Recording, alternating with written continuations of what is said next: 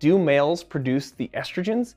The answer is yes. The word produces might be a little strong because the majority of the estrogens found in the male body are actually converted from testosterone by an enzyme called aromatase. But how much are we talking here, and where and what would they do? This is the right testis or testicle. Now you can see on this side we've got the connective tissue, and granted we've removed this from the scrotum, and if I open up to the inside, you can actually see, if you look closely, some tiny little tubes in there, and these tubes are called seminiferous tubules.